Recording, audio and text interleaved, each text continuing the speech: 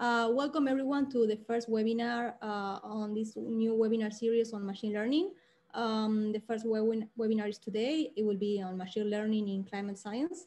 Our speaker is Marlene Kretschmer from University of Reading. And now I will give you just a brief summary about the code of conduct for this presentation.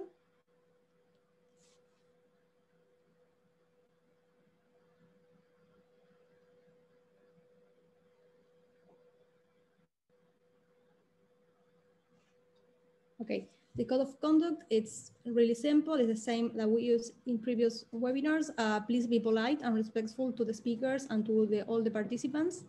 Now here we have 38, and now we have also people in YouTube. So for both platforms, please, please be polite. And this meeting is being recorded. We will upload the video to YouTube in the upcoming hours. And if you want to make a question, you can do it in the chat box. And after Marlene's presentation, we will read the questions here in Zoom and also in YouTube. And your question will be answered there. So I will give the floor now to Julia. She will present the activity and she will present the speaker. Hello, everyone. It's great to have you here. So I just want to mention that this webinar series is part of a larger activity that YES is organizing on machine learning. We've identified that machine learning has become super interesting for the early career researcher community. So we proposed this this guided learning and collaborative learning process on machine learning. So we're organizing groups of applicants that are interested in learning how to apply machine learning methods to Earth system science problems. And we've received a lot of applications from perhaps many of the people who are here at this webinar. What we're proposing is a process that we've been organizing that will go through August to November, in which you will be assigned a group and a project, and you will be able to discuss with other early career researchers how to apply this method, how to interpret your results, and then perhaps publish this research. So the application is open, and we have a link in the chat, also a link to more information on this. And you can email us with your questions on how this activity will go and so on. So I'm happy to present Marlene. Marlene has accepted to give this first webinar, and it's a very introductory webinar on machine learning. Since the idea is that this is an activity for people who might not have applied or even engaged in any machine learning before. So this is a very wide and a very broad webinar. Marlene is a postdoc at the Department of Meteorology at the University of Reading. She holds an individual Marie Curie fellowship, and she's applying causal inference methods to evaluate the representation of large-scale drivers at the Mediterranean precipitation in seasonal forecast models. And before that, she did her PhD in climate physics at Potsdam Institute of Climate Impact Research in Germany, where she introduced the concept of causal effect networks and other machine learning algorithms to study teleconnection pathways. So I'm going to give the floor to Marlene, and thank you so much for joining us.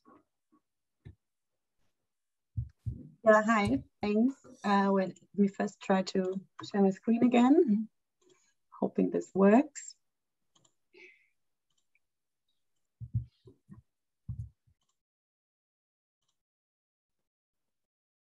So I cannot see the participants anymore, but I'm assuming you can see my screen. Yes, perfect. Okay, great, thanks. Yeah, hi everyone. And thanks, Hoya, for the nice introduction, also for inviting me. And like Hoya said, yeah, it's going to be a very broad overview on the topic. And well, the reason is I think it's probably also basically impossible, or at least for me, to give an yeah, very exhaustive or a detailed overview about all the different machine learning activities going on, because it's really, it's a lot. And so in this talk, I will try to focus on the bigger picture, and kind of the target audience I had in mind when preparing the slides was really climate scientists who are interested in machine learning, but maybe don't know how to get started, or want to get an overview about what it's all about and where are the challenges. So, so in this talk, I will first start with a very brief introduction into machine learning algorithms, or the idea of this type of a neural network. And then I will talk about some of the potentials or also recent applications. And then actually at the end, and maybe this is personally for me the most important part, is talk about the particular challenges when it comes to applying machine learning to climate science. Yeah, and I'm hoping for some discussions afterwards. All right, so to start, let's with this overview, and there's a timeline, and there's this basic cartoon which I found on the internet, and I've been seeing this a lot, because I guess there's already often quite a lot of confusion, at least there was for me, the difference between deep learning, machine learning, and AI, or artificial intelligence. So and again, this is I don't think there's, let's say, an official definition of this, but I think this is an easy concept, let's say, in this cartoon. So artificial intelligence is basically everything. So it's really about robots, or making machines which can perform tasks in an intelligent way, but it's also about the hardware. So the idea is already quite old, and of course also linked to the computer age, but it's really about constructing machines which can perform these tasks. But in order for machines to be doing something intelligent, what we often talk about is the machine learning part on AI, which is really the algorithms, so the thinking, the mathematics, the coding, which is necessary for machines to do something, or for a robot to perform something, or just some, I don't know, some Facebook algorithm to do some clever stuff and propose you people or pages you might be interested in. And then in recent years, there's something new, which is called deep learning, which is basically a subfield of machine learning, where algorithms become more and more complex. And this is, of course, also raised to this increase in computer power. So there's basically this difference between AI, machine learning, and deep learning. And I will here focus on the machine learning and also the deep learning part. So again, we have these three different things. So machine learning, just very general. Again, I don't think this is the official definition, but I just think of this as somehow algorithms which can learn from data. So you have some data and an algorithm, and it tells you something, it spits out something. And in the simplest case, you could even say multiple linear regression is a machine learning algorithm, or some k-means clusterings have organizing maps. So basically, maybe some of the algorithms you're already using and didn't know that you're allowed to call this machine learning. And then the deep learning is basically something a bit more complex, names such as recurrent neural networks or deep convolutional networks. So just slightly more complex algorithms. And just also three terms which often arise are these three different tasks of machine learning and deep learning, are these three classes of supervised learning, unsupervised learning, and reinforcement learning. So the supervised learning really means that you tell the algorithm what to do. So for example, you wanted to predict, let's say, if it's a El Nino occurring or not. So this is really to tell the algorithm what you want from it. Whereas the unsupervised learning is that let's say, you want the algorithm to explore your data and to select some features or some clusters, for instance. And reinforcement learning is more when you have a computer program which interacts in some environment, and you have some agent system which must perform a certain goal. But again, this is just to give you these different terms because they often arise. Okay, so let's start. And we actually I start with the linear regression because I think it's, well, first of all, it's a very good algorithm and it's widely used. And second, it's also, I think, if we think in linear regression, it's also easy to understand the rest of neural network or more complex neural networks. So in linear regression, we often have the task that we want to predict y, and we want to predict it from x, but x could also be different variables. And then so we just fit this line. So the dots here are the data points, and the red line is our best fit. And then you can see in these black squares, or these black lines, so this distance from the fitted line, the red line, and our data points is basically something what we call the error or the bias or something, let's say, which tells, or the residuals, which tells us that how far we are from the actual value. And it's basically about minimizing this bias, or minimizing this error. And a different way then to visualize linear regression is this. So we, in this case, it's a multiple linear regression. So we have the different x, which are our input data. And then we have this circle, which is then in the end our output y. And so you basically see the linear regression. So we just say y is a function of the different x. And we have some regression coefficients, which in the machine learning context are called the weights. So we put a weight on each of the predictors to have an optimal prediction of y.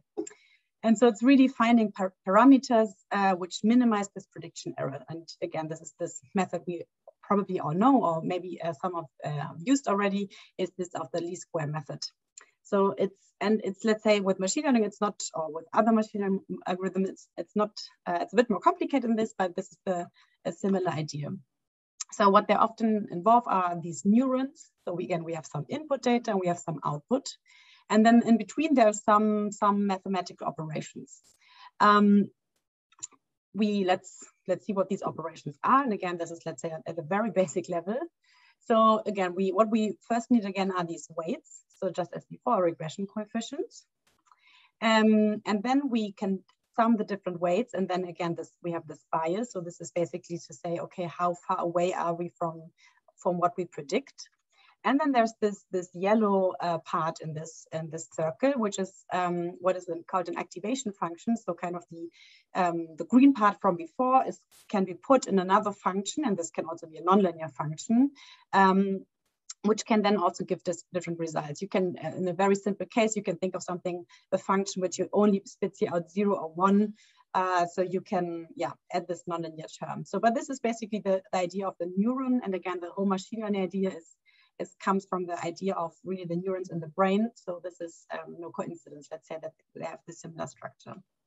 So we have now our neurons, and now we want to go to a neural network. And again, a very, very simple case. So we have this input layer, we have this output layer, and then in between we can also have this hidden layer. So you see the different neurons, and for the different links, we basically want to estimate these weights, and we want to quantify the bias, and we want to minimize this. So we want, so basically training a network is giving a network, just like fitting a linear regression slope, it's given its data and trying to minimize its loss. So this is the idea. And then of course, it's not, the good thing is that now we have computers and algorithms which are able to deal with really complex and high dimensional data sets. So so we can really, you can think of the simple neural network with just one hidden layer, but there can also be many different hidden layers, and especially this number of input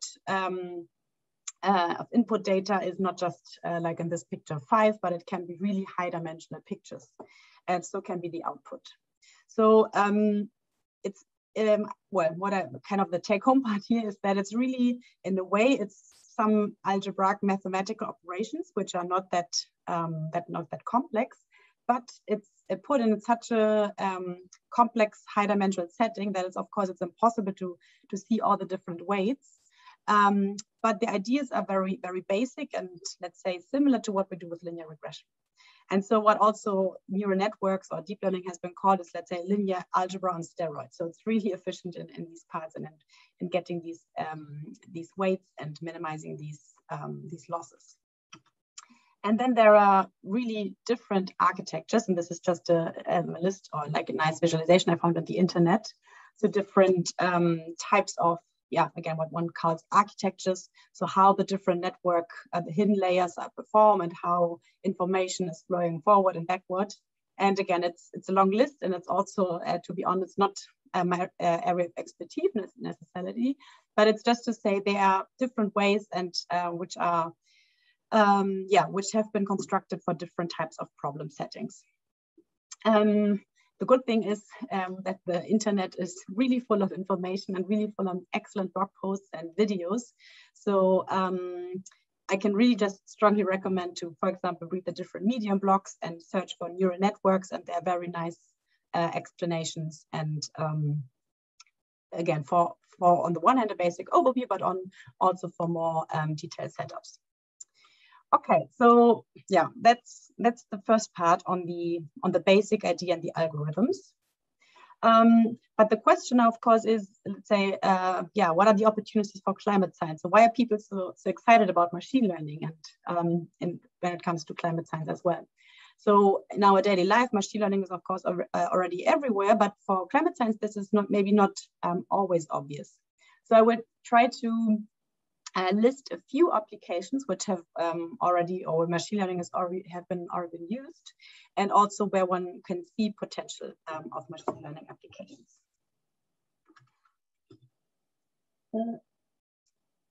The first case is that of climate modeling. And I think this is where machine learning has probably the most use already. Again, it's hard to quantify, but this is, let's say, my very subjective impression. So why do we think it's useful for climate modeling? So we know when climate models, they have large uncertainties, and these large uncertainties are often related to the parameterizations, so of these separate processes. On the right, you see a picture from, this is a paper from Schneider et al. And just visualizing this, let's say, our gridded, coarse gridded climate model. And then, of course, if you just look at one particular box, there are, of course, also many processes within this grid box, which the model cannot resolve explicitly. So where we have this parameterization, which are in a way just some empirical ways to fit the data, where people, of course, know what might be going on, but they're, of course, not perfect. And especially in the case of clouds, it's well known that many of the uncertainties, for example, when it comes to climate sensitivity, are related to these parameterizations. So an idea which I think arose already 10 years ago or so, is that one can learn these parameterizations from the data directly. So we have now high resolution data. So why not learn the parameterization from some clever machine learning algorithm instead of scientists, let's say, do this heuristically or trying out different ways which might fit. And so there's really a lot of progress on this topic, or a lot of publications at least.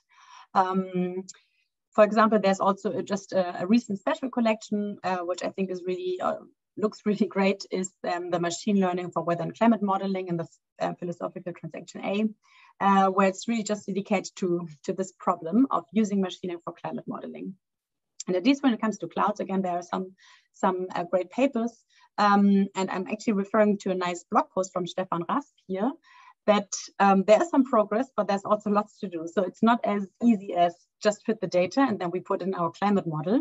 But there are really still some instabilities when this is coupled. So probably also a second take-home message here is that it's when it comes to the actual data, it's actually complicated. And climate models are, of course, so complex that it's not just tuning this one parameter will make everything perfect. But there's definitely, let's say, the hope that we can build a new generation of climate models where machine learning plays a key role. And there are, of course, also large activities where this is already done. A second key application is that of forecasting.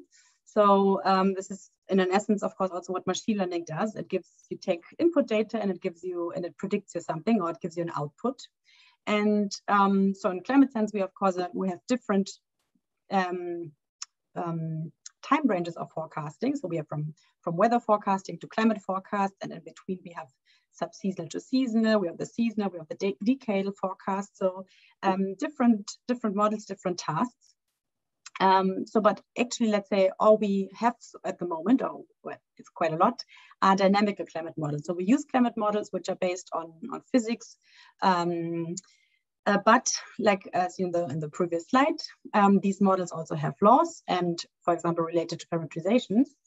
And also running these models, of course, it's very expensive and computationally expensive. And again, and the forecast skill is often limited, especially when it comes to these timescales between weather and climate. So another, let's say, key idea where machine learning could help us is to use machine learning methods to do the prediction for us. So it's about using statistical predictions based on machine learning algorithms. On the left, there's a picture from a Nature paper from Lamed from 2019, where they did this to forecast ENSO, so the ENSO phase.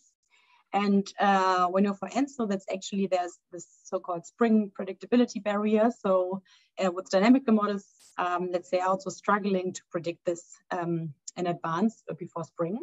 And in this paper, they, I think it's really great. So they combine the input data from sea surface temperature, but also then from, I think the HC is for oceanic heat content at different time lags. They train a model and they actually also combine both historical runs from CMIP models as well as reanalysis data. And then they predict, so their output is just a single value for the El Nino 3.4 index. But they can show that they're able to actually year to prediction lead times up to 1.5 years. So let's say it looks impressive. There's also another recent paper, I think it's still on, I think it's on Archive or on Earth Archive from Anderson et al. From the Cambridge group, where they use also they train a deep neural network for seasonal sea ice forecasting, and they also show that they get high skills and beating some of the dynamical models for lead times, I think 3 or 4 months ahead, or up to 6 months ahead. So yeah, one key point. But of course, this is not all the papers. So again, apologies if I miss important papers here. But it's I think again, this second application is really the forecasting part. But there are much more. And I'm here showing a picture from a nice paper by Reichstein et al. In Nature, which is actually a deep learning overview paper. So I can strongly recommend it. And what they list is a few applications from typical machine learning tasks and how this might be relevant for earth science tasks or for climate science. And the first one here is this of object classification. So the typical case on the left is we have a picture and you want the algorithm should tell us whether it sees a cat or a dog or how certain it is. And of course, we in climate science, we also have pictures. We have satellite images, or in this case, it's output from a climate model, but it's about pattern classification. So within this image, it's about classifying these eddies or vortices. A second task is that of, again, the machine learning task is kind of a super resolution and fusion. So we have some input data, and it's blurry, and then a machine learning model can basically predict or can be trained to predict kind of the ground truth. And then for our earth science context, this is of course, for example, related to downscaling issues, and this has actually also been applied already. A different application case might be that of video prediction, where we have different time frames, and it's about predicting the next time frame, where machine learning is already used a lot. The kind of related earth science task is that of a short-term forecast and nowcasting as well, where we can really just based on the state of now predict the next output in a way so similar as weather forecasting, but again in a statistical sense. And the last example they give in this one figure is that of from the machine learning task, which is language translation. So there's a sentence, an input sentence from English, and it's translated into German, and then also the number of, let's say, this is of course also challenging because the number of input and output data does not have to overlap. And a task from the earth science is the dynamic time series modeling, where we kind of have the real versus the predicted value of a time series. So, and well, I'm pretty sure, again, that this list is not complete. So there will be many others, and well, probably as we speak, there are already papers again submitted. So again, depending on the different disciplines and also your research interest, there might be already some applications out there where machine learning is already applied and used. And I want to take, I guess, like the next 10 minutes or so for actually talking about challenges and so why it's not straightforward to use machine learning in climate science, and what I think where the different challenges lie for the next years. So let's do this. And to start with the challenges, I've been shown this in different talks, but I really love this XKCD comic, which I think really perfectly summarizes the issue. So it's three scientists talking, and one says our field has been struggling with this problem for years. And then the machine learning person comes, says, struggle no more, I'm here to solve it with algorithms. Then he, in this case, gets to work, starts coding, but 6 months later, realize, wow, this problem is really hard. And the scientists, of course, are not surprised and just say, you don't say. So,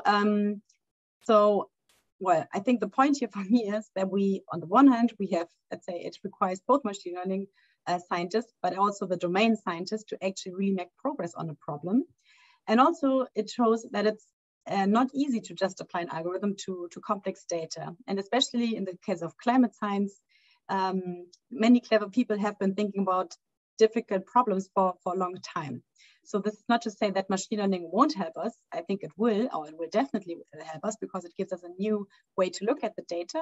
But I think we definitely have to acknowledge that it's not solving everything, and it's not as easy as running a code.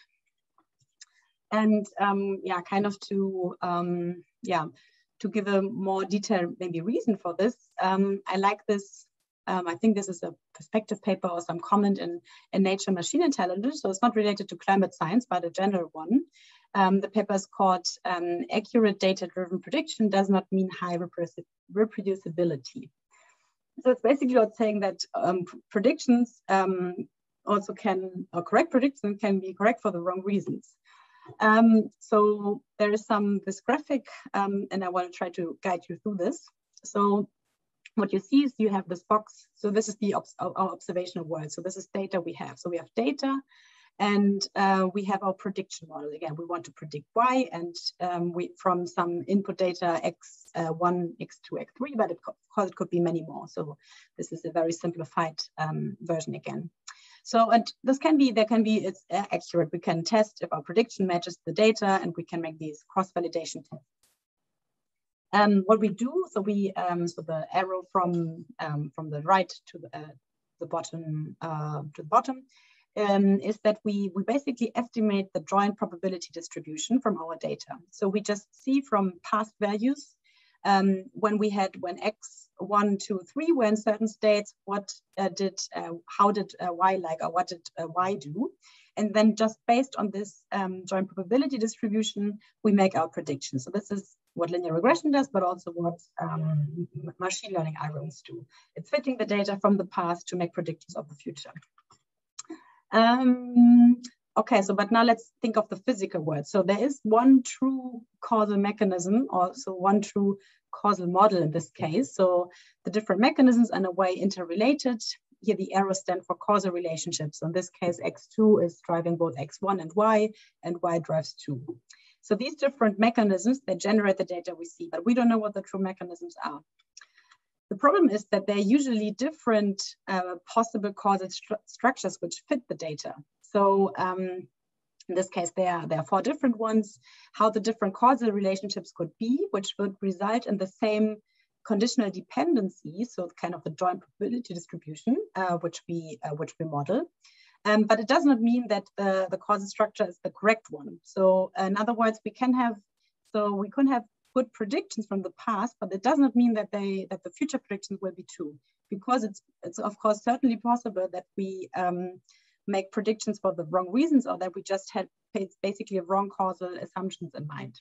A very simple case would be that if we just have X and Y, and let's say X is the the barometer and y is the pressure we measure, then we can of course use the measured pressure as a good predictor for the pressure, but it does not mean but the causal relationship is of course the other way around. So we should not confuse association with causation. And I think one very crucial part in the context of climate science, why this is so relevant to keep in mind, is that climate data is of course non-stationary. So it's changing because we have climate change.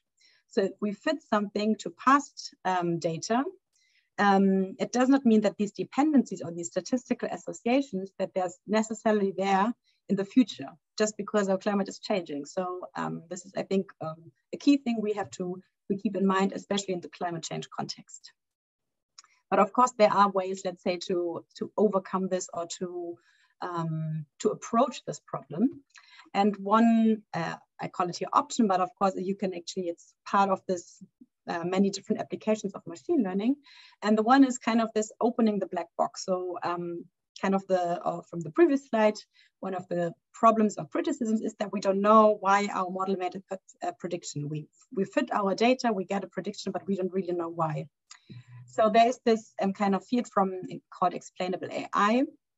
And the idea of explainable AI is really to reveal why a neural network made a decision. There are different ways. There are so-called local and global algorithms, but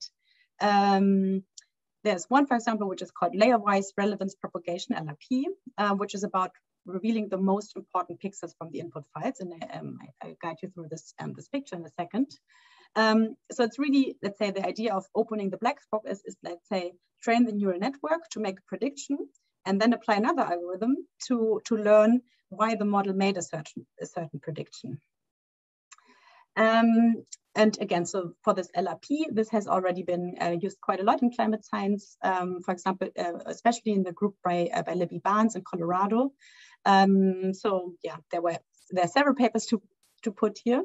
So they have been using this method LRP, and there's on the left kind of an example what you would get from such a method. So in this case, you have a picture of a horse, and you train a neural network, and you want your neural network to tell you what you see. So you want something with, well, it tells you horse, for example. So let's say the neural network made a correct prediction, but now you want to know why the neural network thought it was a horse in the first place. So applying LRP would give you this heat maps, as you see on the right. So basically in red are the pixels which are relevant for the decisions, and in blue maybe less relevant. So in blue you see, for example, the house was not relevant, but the red ones you see the legs of the horse and I don't know what the English term is, but the ears and the face of the horse.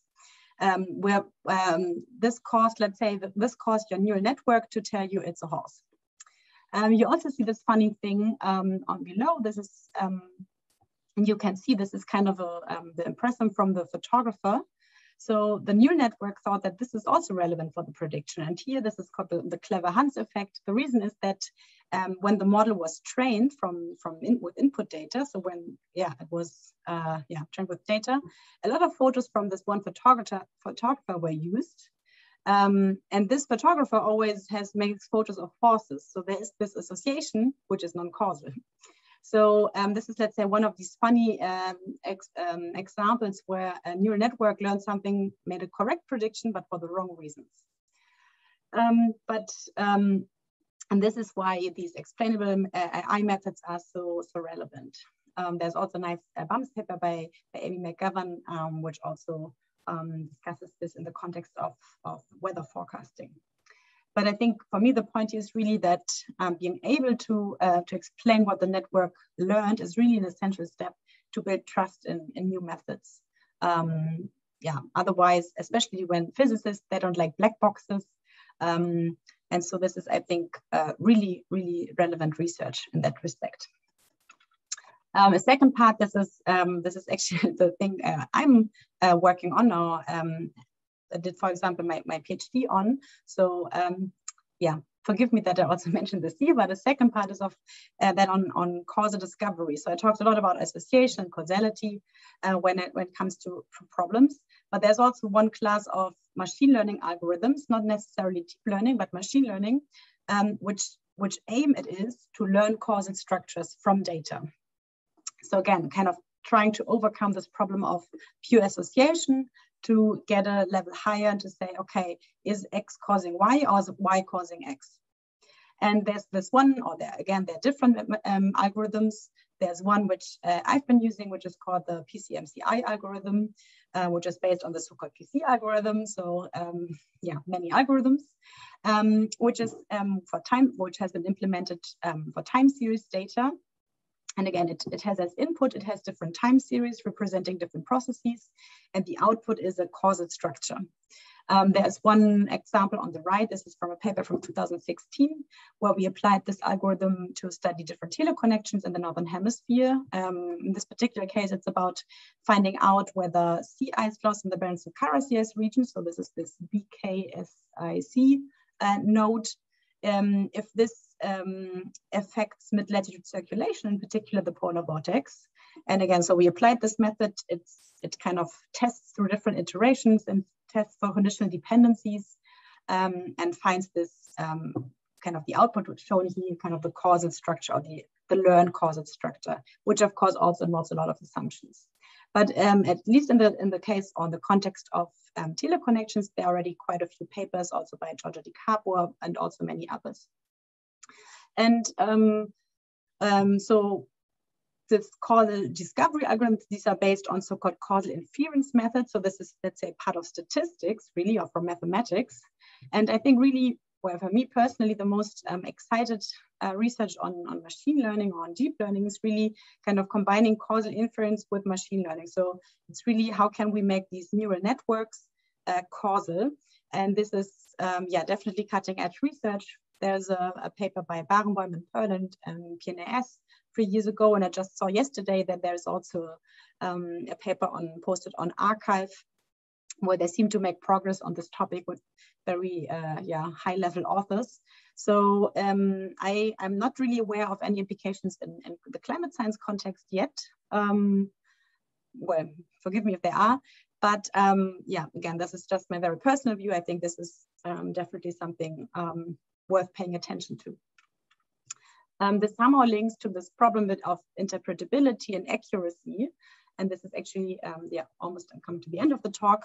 So it's really kind of this trade-off, what we want with our method. Are we fine if it's just a prediction and our model is really fine, and our model is performing well, or are we interested in the results and the causal structures? And there's no easy answer, or there is no answer to this. It really depends from case to case and from the research question. So kind of a boring answer, but yeah, it's not as easy as one can think. And this is from a book chapter from Tom Beusler, which I liked.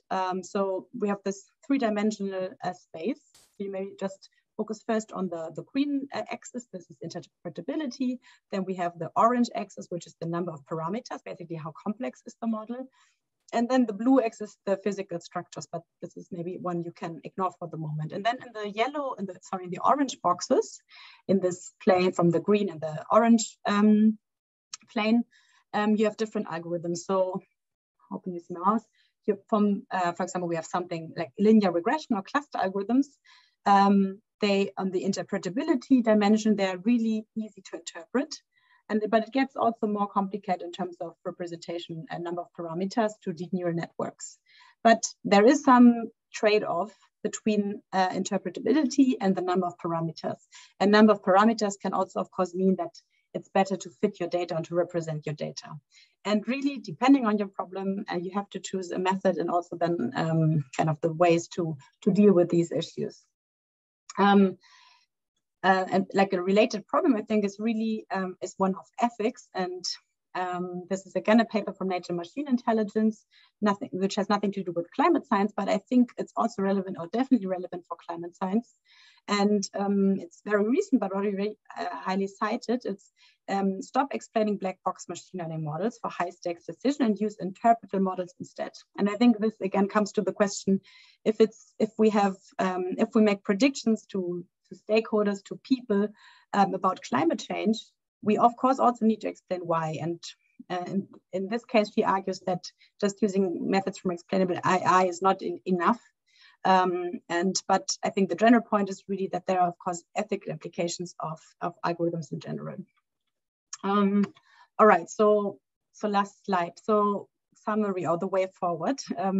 Yeah, good question. Let me give you again a very personal or subjective perspective. So first of all, machine learning and deep learning algorithms, they offer really several new ways to analyze data. So I think we should really be excited about this because it's new tools to look at the data.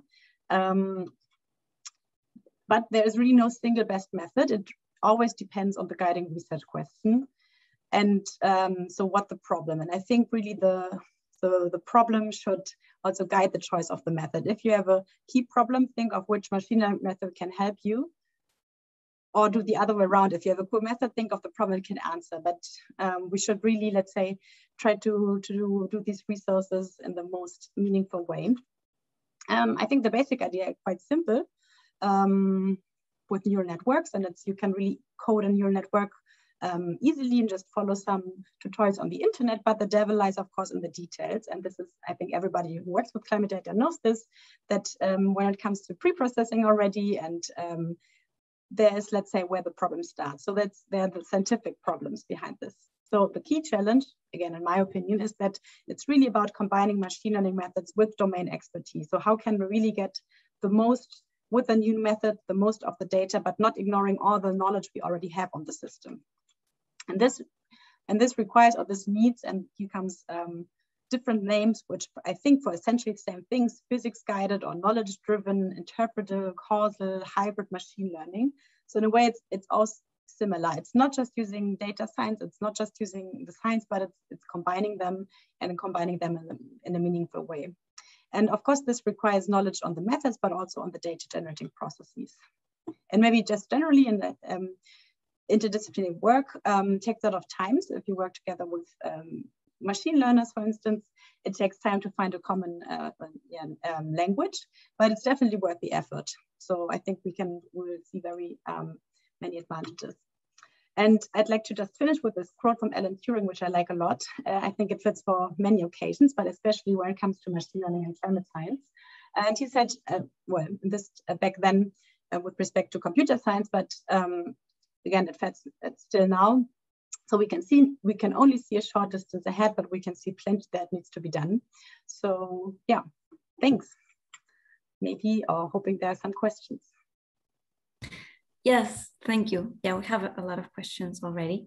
So you can post your questions in the chat, but I'm going to start reading them out loud for Marlene to answer. So the first question that we have is from Subin Jose.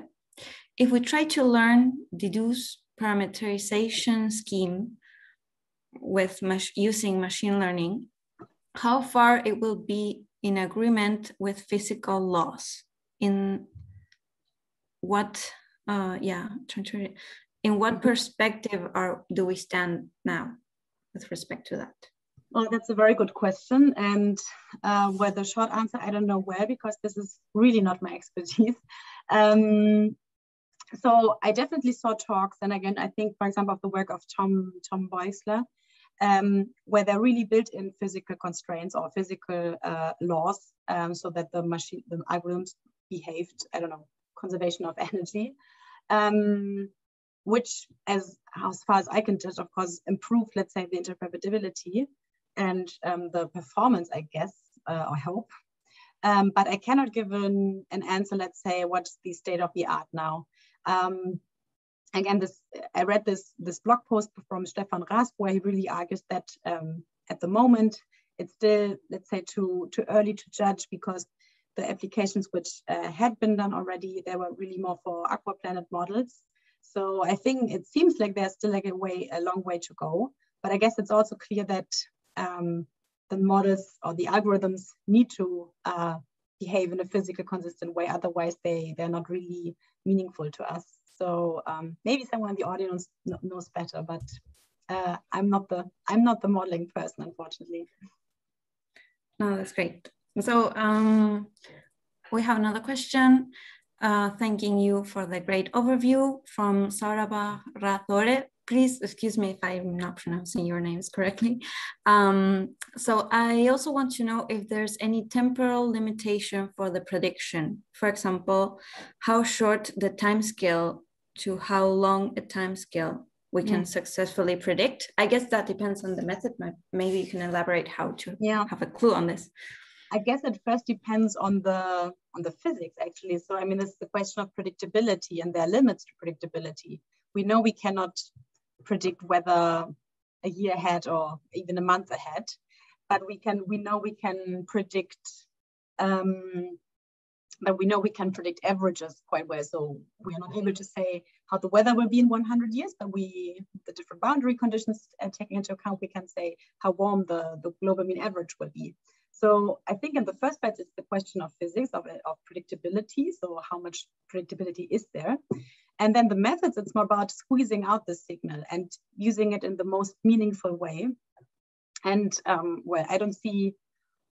think we have reasons to believe that machine learning will be very good in this, because it is so powerful in extracting these complex interdependencies in the model.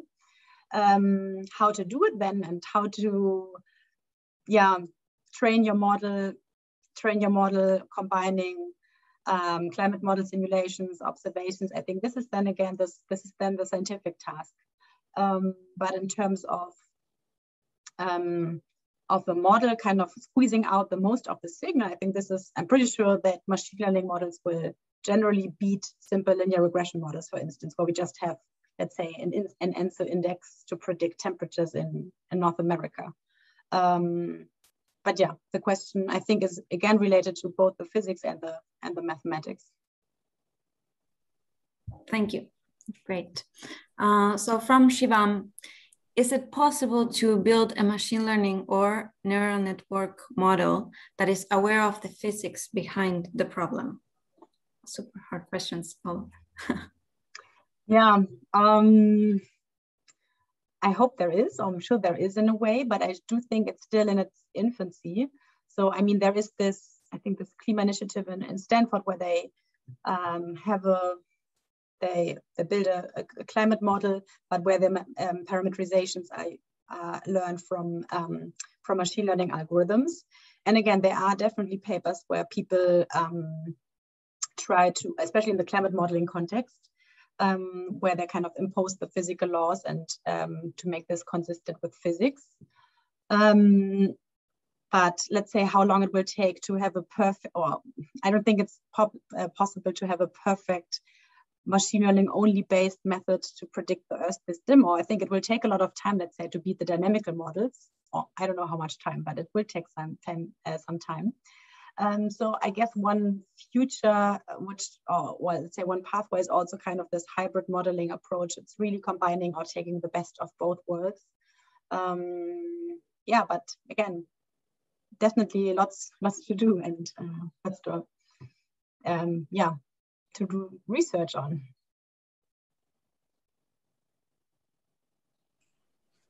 Thank you, Marlene. There's one previous question from Saurabh Rathore. He asked why there is no interactions between the hidden layers. Do they interact or not during the process? No, they can interact. Again, they're different architectures and different levels of complexity and how the layers interact. This was really, let's say the pictures I showed were really just to give the very basic idea what a neural network is. So starting with neurons, starting with the biases and the weights, but then there are different levels of complexity.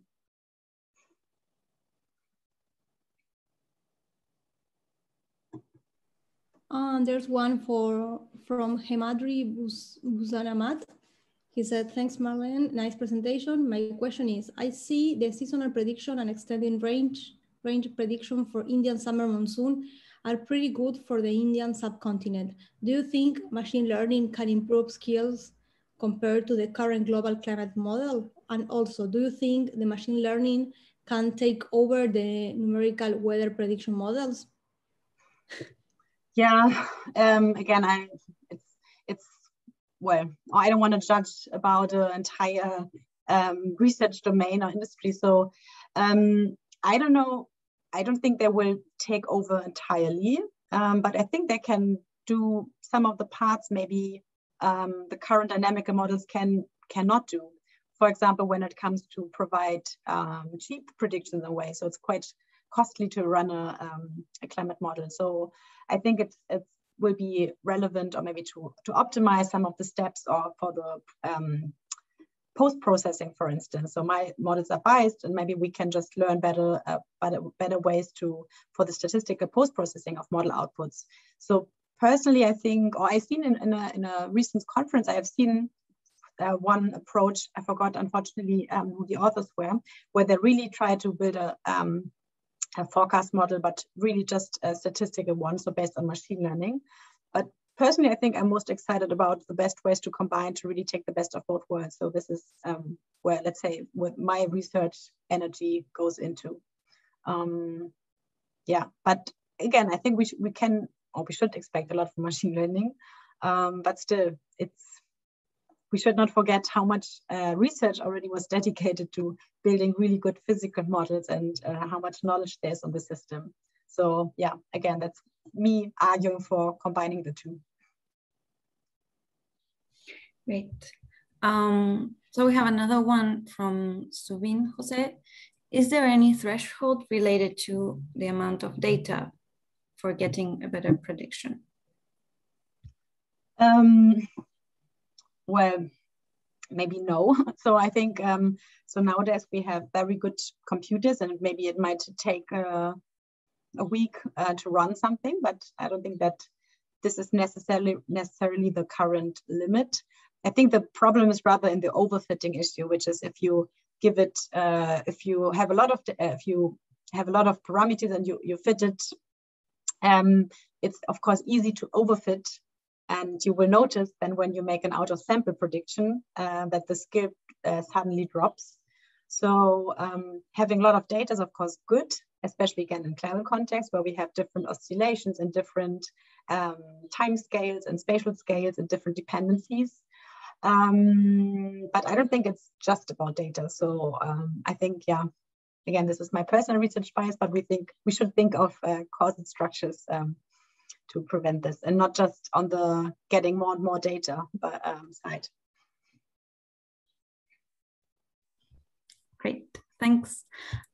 So we have another technical question. Faisal asks, do we calculate mean of raster images of an area for a random forest regression model, or do we have to convert it into the array from the development of the model? Oh, that's a very technical one. I think I might not say something wrong, but yeah. I know there's a nice random forest paper, which I would have to Google now, but I can look it up and maybe send it around. But sorry, I don't know. Yeah, super technical. Oh, okay, I'm gonna read out one more. Many comments thanking you for the talk. So, how will machine learning be able to handle commercially available technologies that are operating already, especially those that contribute to climate change, especially burning fossil fuels? Sorry, can you repeat the question? Not sure I understood it. Yeah, so it says, how will machine learning able to handle commercially available technologies that are operating already? Or yeah, that's the first part of the question. So how might machine learning allow handling commercially available technologies, especially those that contribute to climate change, especially burning fossil fuels? Perhaps, yeah. Is that clear to you, or you could rewrite your question? Well, I guess I could interpret it in two different ways. So let me just maybe elaborate. Okay.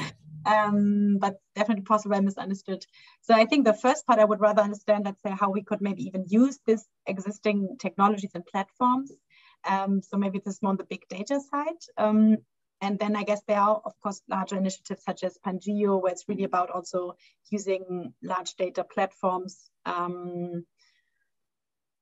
to run our models and to save our data. But again, I have no idea if this is the direction of the question. The second part, as it seems related maybe again to an ethical question, or the question of how can we as a community maybe fight the climate crisis? That's of course also a big question.